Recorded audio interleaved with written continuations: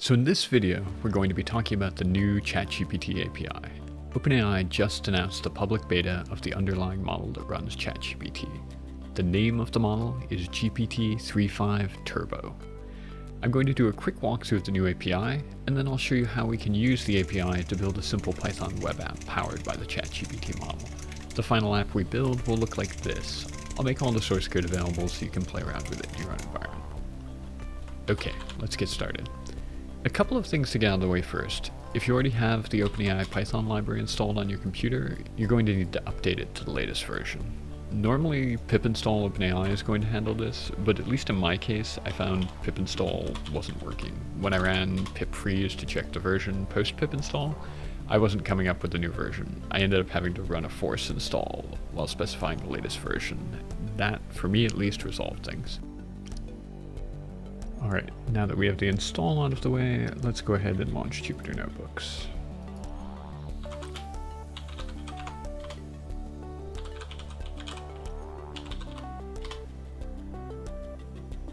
So this is the first example that OpenAI provides to get you started with the new API. You can see it's a slightly different call than before when we were calling completion.create, now with chat completion.create. Also, the parameters are a little different. Our model is now the new GPT-3.5-turbo, and then we have this list with a dictionary of kind of specially formatted terms with a conversation history here with an initial system message, then a user question, then an assistant response, and then another user question. Let's go and run this quickly just to see what happens. And you can see we have our response here to that final question that was asked. The first thing to understand when looking at this model is the ChatGPT model ultimately is using a very similar API to what you used before when you made a completion call. What's different is what the data you send to the API looks like. Whereas before you were sending single completions, you now need to send data to the API so that it can keep track of a multi-turn conversation. Another important thing to understand is that the ChatGPT model has no memory of the previous questions that you ask. To the model, each question and corresponding call to the API is essentially a brand new conversation. The fact that it feels like the model remembers your question is just that with each new question you ask, behind the scenes we are running this specially formatted transcript of the conversation so far. Let's go and look at an interactive example to make this a little bit more clear. So I'll run this example first, and then we'll go from there. So we have an interactive chat box, so we'll ask a question. Who is the inventor of the C programming language? I can type.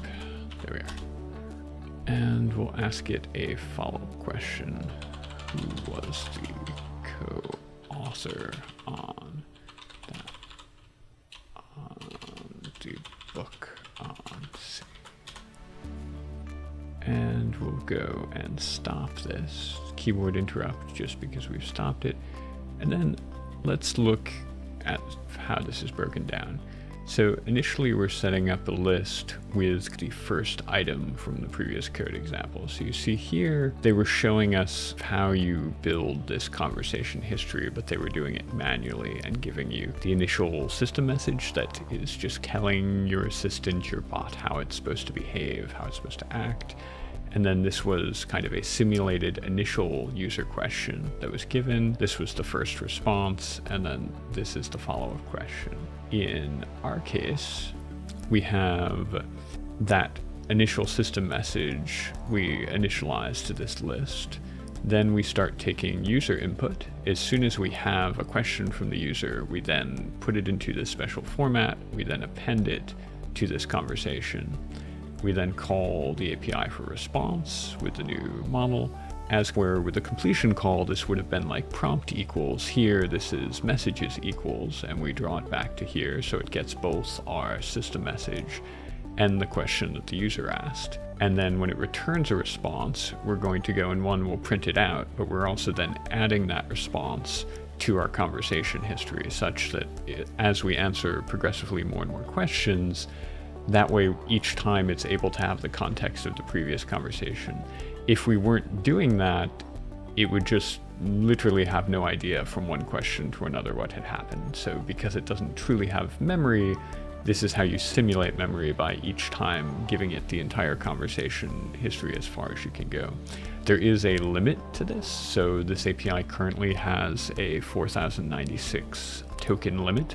So once you have a conversation history that hits that level, you have to start breaking it up, either dropping the oldest messages or doing something such that otherwise you're going to start getting error messages. So you need to go and be able to prune the earlier parts of the conversation. We're not doing that here. This is just to show you the basic flow.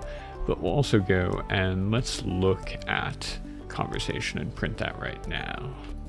So you can see at the beginning is our system message, your helpful assistant. There was our first question. There was our answer from the assistant. Here's our follow-up question. Here's the answer from the assistant. And it would keep flowing like this as we went. You can also, if we go beyond this, you can see that you have a lot of the same parameters that you had before. So we can play with the temperature, and rather than just using the default, so let's try doing, I think this is between 0 and 2, something like that. Let's try doing 2. We can also add the max tokens to 250. Top P we'll leave at 0.9 for right now. Let's try this again. Who is the author of the C programming language? I've had inventor before, so slightly different question. And then who was co-author?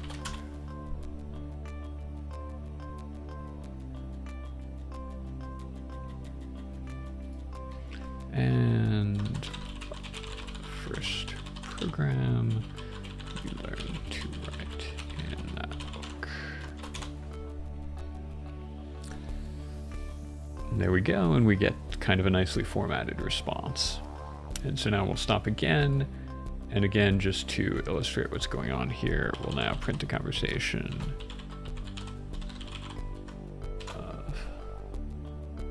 And you can see we have this entire history that's passed on, but once we get to the point of that 4096 token limit, we need to start either truncating the beginning or dropping and popping parts of that conversation off.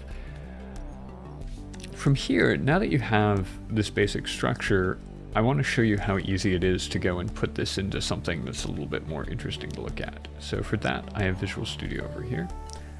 And if you look at this code, it's very similar, and we'll put it side by side for a second.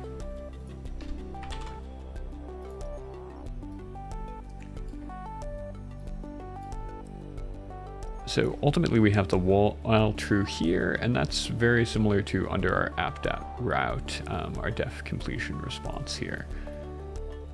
And what this will allow us to do, and so there's also some other pieces to this, since this is a Python Flask app. So we do have index.html that's controlling how some kind of our buttons will work and handling the passing of data. We also have a little customized, very basic style.css. But let's run this really quick and show you what this looks like. And so this gives us a nice little message box that we can go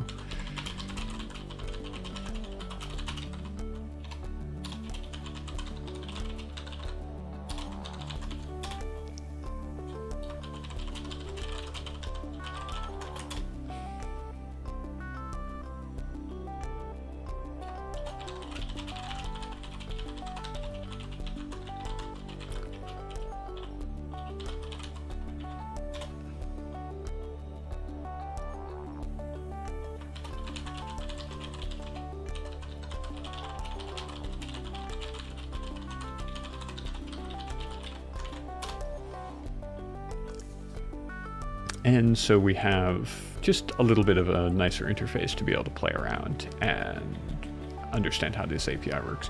This is certainly not a web application that we're not doing any input validation. This isn't something you could put online as something for people to play around with without seriously overhauling and locking down the code. But I find it can be really helpful just to be able to play with this locally, to understand what's going on, and just to have something that's a little bit more interesting than kind of the standard, very simple demo examples that you get out of the docs. I'm going to post all of this code online. I'm also going to do a follow-up video where we'll go through handling once you're starting to get near that token limit, how you count the tokens as the questions are being typed and as the chat history is going on. But hopefully this is a good introductory video, give you some ideas of how to get things done. If you enjoyed this video, please do like and subscribe. It really helps me gauge interest. That's all for now. Thank you.